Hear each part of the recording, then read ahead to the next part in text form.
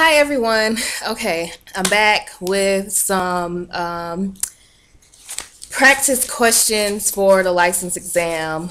I was going through my study material and I found some questions from this book that I studied from. Let me see if I can find the name of the book. I'm sorry for the smoke detector. They're gonna come fix it one day, I guess. They may or may not. I don't know. But anyway, so there was this book that one of my friends gave me, and it had practice questions in the back of it. I don't remember the name of the book. I don't have the book, but I made copies of the stuff that was in the book. So I have like 150 practice questions. So I'm going to give you 10, and I'll make a second part to this video with the answers. So this video will be the 10 questions so that you can listen to them, write down your answer without me giving you the answer right after the question. So I have 10 questions. I'll read them. They're multiple choice. You mark your answers. And then, if you need to go back and listen to them again, you can. And then whenever you're ready, you can click on part 2, which will be the answers and an explanation of why those answers are the correct answers. Okay, so if you're ready, the first question, and I'm on call, y'all. I do work for a police department. I'm a victim advocate, and I am on call. So if the phone rings, I'm going to have to answer it and get out of here and go to the crime scene. But hopefully that won't happen. So anyway, okay. Question number 1. A 3-year-old child who has been potty trained since he was 18 months old begins wetting his pants on a regular basis. This started right around the time his sister was born. The child is most likely utilizing which defense mechanism? A. Denial. B. Repression. C. Regression. D. Displacement. Question number 2. A client presents appearing extremely depressed and stating that she regularly feels hopeless and has thoughts about dying. The first thing that the social worker should do is A. Perform a suicide assessment. B. Assess the client for major depressive disorder. C. Refer the client to her physician or admit her to a hospital. D. Begin treatment immediately and continue to assess the client throughout the course of treatment. Question number 4.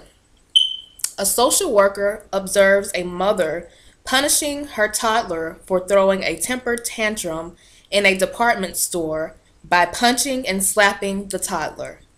The social worker should A. Ignore it. B. Approach the mother and encourage her to seek treatment. C. Report the incident to the authorities. D. Talk to the toddler and encourage her to tell her father.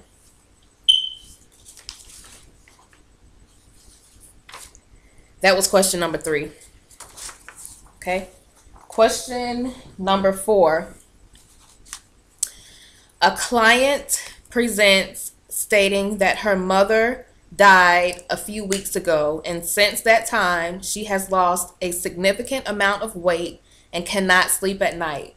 The client also states that she has been feeling dizzy and has been experiencing heart palpitations. The social worker should first perform a thorough assessment and diagnose the client. Is A. B. Explore the client's feelings about her mother's death. C. Obtain informed consent from the client.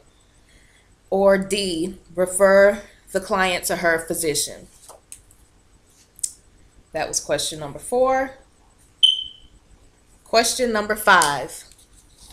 A couple has been seeing a social worker who specializes in couples counseling for the past 8 months, during which time the wife dies in a car accident. The social worker should A. begin termination with the husband. B, terminate with the husband and refer him to a bereavement group. C, refer the husband to a therapist who specializes in bereavement counseling. Or D, continue therapy with the husband. Question number 6. During therapy sessions, a client confides in you and tells you that he sexually abuses his daughter. The social worker should first, A, explore the client's feelings about his actions. B, notify his wife. C, report this to the authorities. D, have the child removed from the home. That's question number 6.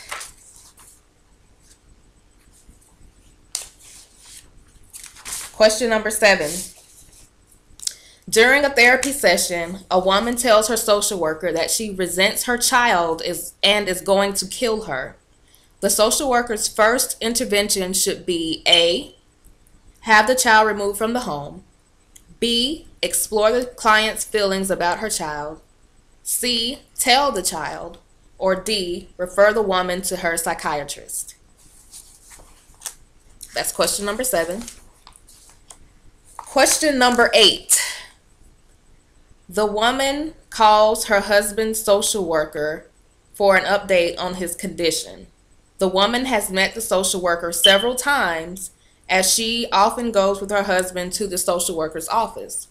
The social worker should A, tell the wife that he is progressing and say no more. B, tell the wife that you cannot discuss her husband's treatment with her because of client confidentiality. C, ask the wife to set up an appointment. Or D, suggest that the wife attend marital counseling with her husband to improve their communication skills. Okay, that was question number 8. Question number 9. A woman calls a social worker at a suicide hotline. The woman tells the social worker that she is thinking about killing herself. Which of the following should the social worker do first? A, call the police. B, assess the client's situation. C, set up an appointment with the client to come in to see a social worker. Or D, find out the name of the in case of emergency contact. That's number 9. And finally, number 10. See, what did I do with it? An infant has been in the hospital for 6 days. Aside from the first day, the parents of the child have not visited. The social worker should first A, arrange for foster care. B, contact the infant's grandparents. C, contact the parents. Or D, arrange for a hospital volunteer to visit with the baby. That's question number 10.